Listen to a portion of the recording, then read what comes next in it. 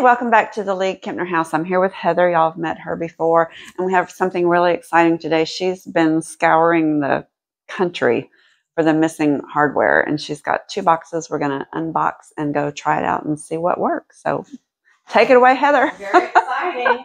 I believe this box all came from Pasadena, California. Okay. I know, right? Yeah. Very exciting.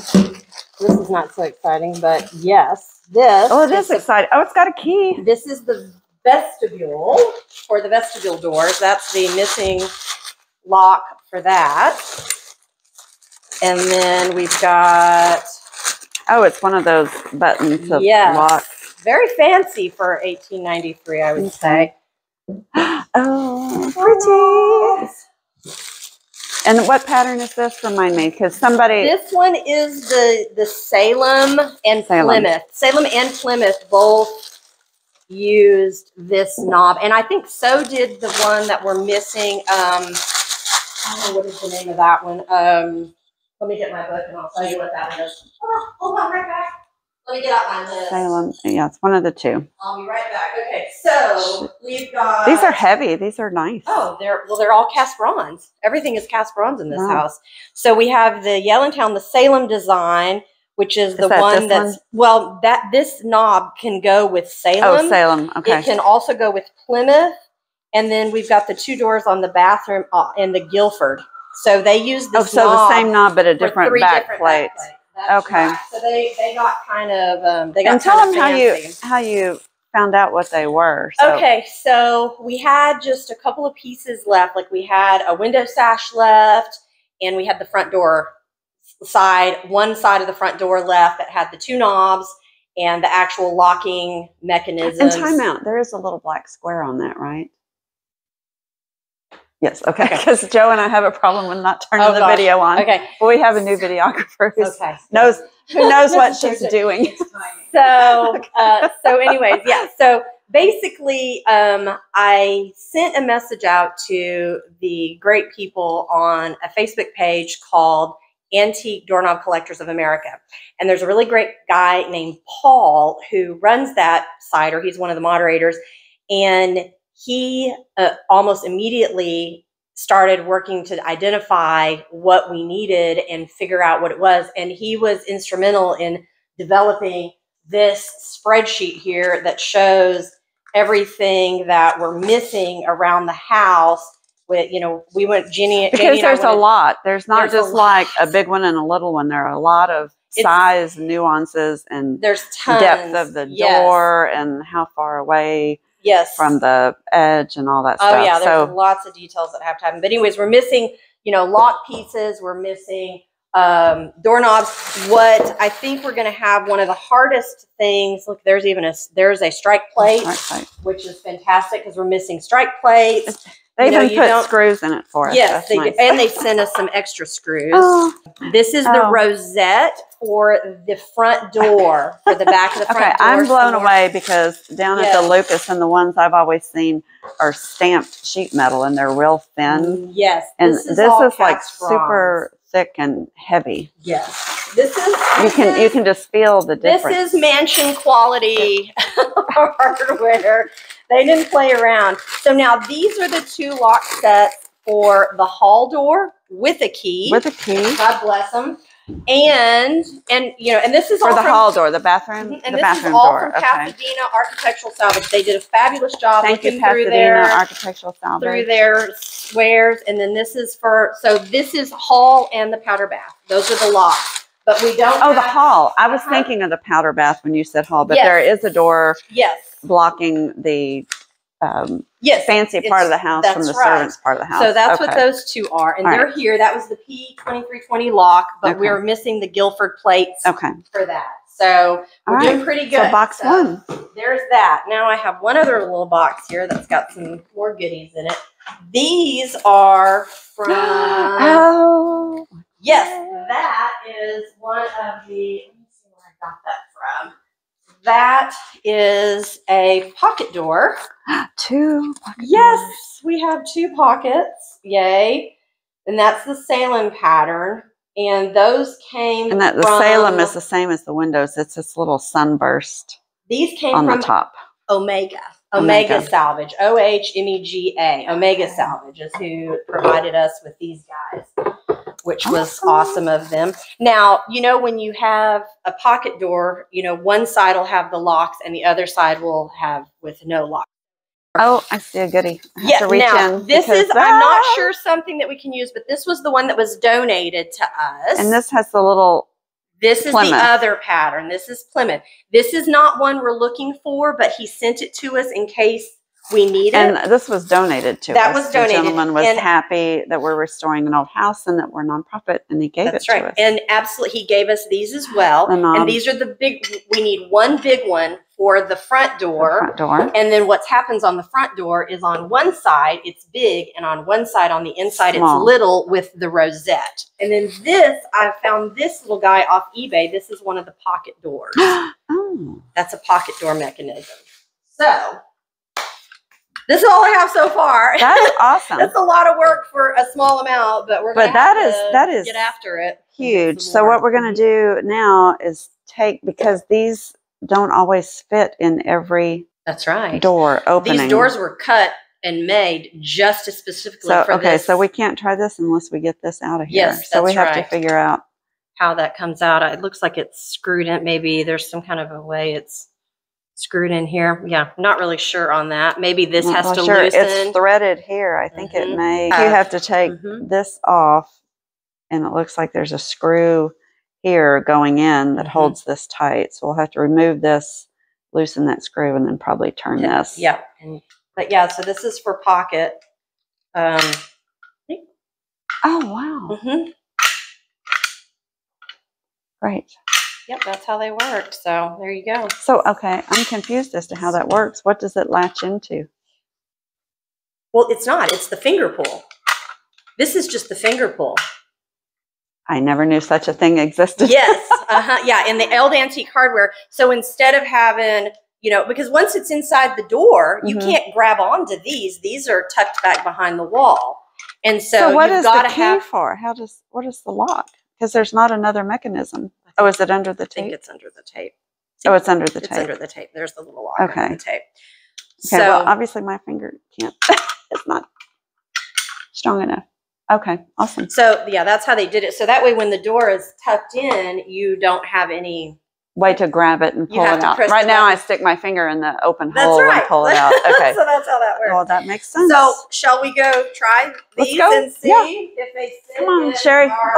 Let me just do a quick refresher of why we need the hardware. This house was burglarized and someone stole a lot of the hardware. We have very little left here on the first floor, but you can see the outline of what was there.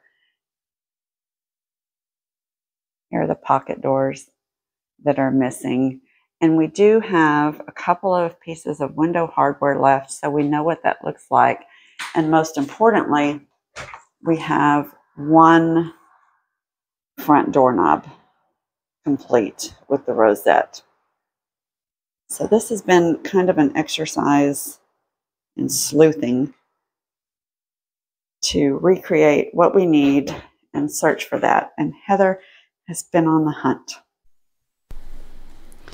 Now, the reason we've unpacked everything today is we have to fit everything to the location that we think it belongs, because there were actually many manufacturers of very similar hardware. Ours is Yale and Townsend, but it's not always marked, so we don't know that we're getting the exact right thing, and it doesn't matter that much as long as it looks appropriate and it fits. But there are a lot of nuances, especially in the door locking mechanisms, because there were many sizes made for the width of the door, how far back from the edge of the door the lock mechanism set, and we need to see if everything works, and then Heather will update her list and send it back out and see if we can get what's missing. And if things aren't exactly right, if we can make it work, that'll be fine. Here's just one example on that Plymouth escutcheon plate that we're looking for. There's 4 different sizes, and in the size that we need, the large size, there are 4 different configurations based on the type of lock set that goes in it. And there's 1, 2, 3, 4, 5, 6, 7 different lock sets that are possible. So you can see why it's confusing to get exactly the piece that we need and why the list has to be so very specific about measurements. So that's what we're about to do. I've got a knife. Hold on. I know. I love old hardware. I think it's so fabulous. Okay. Okay, so here we go. Cross our fingers. In it goes, and it looks like it was completely made for that slot. But no, it doesn't come. Even the screw holes line up. It doesn't come anywhere close. It doesn't come deep enough, does it? See if you can flip it over upside down. No, maybe this one might. What about that door over there? Flip it over because the key. I don't think this one's deep enough. No, because because the key wouldn't. So it is Yale in town. This one I got off of eBay for not much, and I couldn't tell. I think I paid like $20 for this one, so we're not going to sweat over it. However, if we can't make it where the lock works, well, even if the lock doesn't work, it would look appropriate. It would look appropriate. That's right. Okay, so now these guys, this is supposed to go in here. Yeah, on this side? No, that's not the locking side. All right, let's try again. It's rounded on the back, and these ones are square. But it's the right size. Look how it fits the circle. It's just whatever was the backs of these, they had them square, not round. But it is the right one, except that one's rounded back. Well, we can make an adjustment on that. We can chisel out the opening a little bit more. So this one is definitely the Yale in town. But it's perfect. I don't care. I mean, it's it's exactly the right pattern and the right size and shape. Yes. And what's nice too, these doorknobs, they have the original set screws still in them. That's amazing. Just did all that and I wasn't filming back in there. Oh, sorry. No. All right, that's the bane of my existence. Yeah. Yeah, that one's very close, and somebody's notched this wood to make the key fit.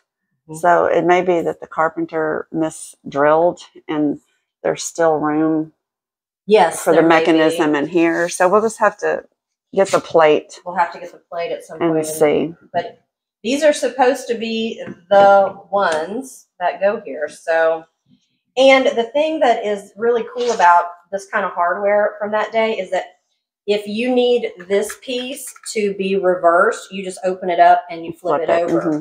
And then you can change the direction of your, that's how this kind of hardware works. So anyway, so that's where we're at so far. Right. Hopefully we'll collect some more. That's great progress. Let's go try the front door. Right here. Let's go. Now this is Salem, but you can see this is small. Mm-hmm.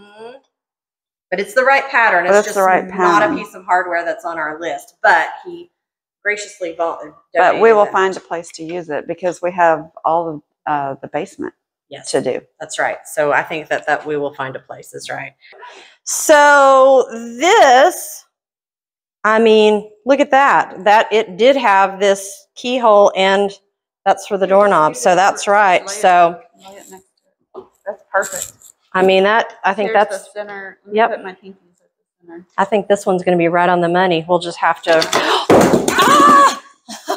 It's heavy. Okay, let's try again, and I'm going to hold on to it better. Oh, wrong way. There's the center. There we go. Yeah, that's perfect. I think it's the one, and it looks like over here. Yeah, it looks like it goes right in there. Awesome. Yeah, that's awesome. And I mean, this stuff is so heavy. Okay, well, that looks like a winner. So we have the big doorknob. Yeah, and what's really unusual is that if you look, see, this is that Plymouth pattern, and then on this side, they switched to the Salem pattern, and then that's what goes in through the hole inside is this rounded Salem pattern. And so this is what, this is the rosette we're looking for. And this is deeper. It's a little deeper. Yeah, they sent me what they had based on this photograph. So it's pretty close. It's a little smaller, but it's darn close. And it is Yale. At least they left all the big heavy duty hinges. These things are amazing. Is it locked? No, it's just there we go. So see how this is bigger and this is smaller? Yep. So there's the big guy. That's perfect. It's perfect. It's exact. Oh, and I never noticed with this rosette on the face of this plate. I guess it's not a rosette. That's part of the plate. No, it's a rosette. Is it a rosette? It is. It's separate. It's just an extra fancy piece that they have here. And this is in the lock position right now. Is that intentional? It's always like that. Somebody picked the door and that's why it's broken. Of course they did. They had a locksmith come and rekey it for us, and then I have a piece that broke off. Yes, it's right there. Yep. That did some serious damage. All right, so I'll close this back up. And I have had no hits on these pieces. Those are those sliding locks that were missing. We have one remaining, which showed us what it was here, this guy. So, and that one's got a little swirl to it. So we'll have to see if we can look. And look, the screws are gone, but they didn't get it out. They didn't get it out. The screws are missing. They got the other three, though. There's some really unusual hexagonal hardware that's back here in what would have been called like servants' hall area, right? And it's on one of these doors back.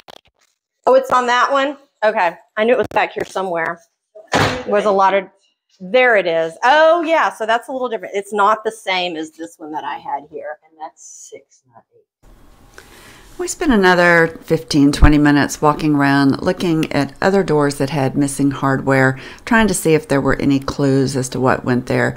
And there really isn't. It seems to be a hodgepodge of things, and maybe things that were broken or misplaced or that they rusted through, because back here they didn't use cast bronze. They used less expensive knobs because, again, like the rest of the house, this wasn't the showy part of the house. It was more utilitarian back in the servants area. So it may be that we just have to pick a style and go with it based on what we can find, or I don't know, I tend to be a little eclectic. Maybe it's a chance to do something different on every door and show off the various styles of Victorian doorknobs. So we'll see what we do going forward. The League-Kempner house was too special to be owned by any one person, so a nonprofit was set up with a mission to return this amazing house to its original glory and make sure it never falls into decay again. The doors will be open to all who want to come visit and learn about its place in Galveston history. You can be a part of preserving this house for future generations by donating through our website, League-Kempnerhouse.org. You can also find a volunteer sign-up sheet on the website if you'd like to get directly involved. All the work that's being done is documented here on YouTube, and just by watching these videos, you're also playing a part in saving this incredible property. So don't miss out on any of the trials and tribulations as we tackle some big issues. Be sure to subscribe and turn on notifications so you can keep up with our efforts. Thanks for watching, and we hope to see you next time here in Galveston, Texas at the amazing League-Kempner house.